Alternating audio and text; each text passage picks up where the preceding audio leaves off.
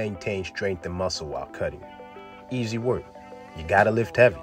A lot of people think that when you're cutting, it's time to do more repetitions and less weight, when in reality, you want to keep your training routine the same. When cutting, what you're really doing is creating a caloric deficit. So you're taking in less calories than you're burning. But to mitigate strength loss and muscle loss, you want to keep your training routine the same. Sure, you might eat less, you might do more cardio, but make sure you're showing those muscles some love. Peace.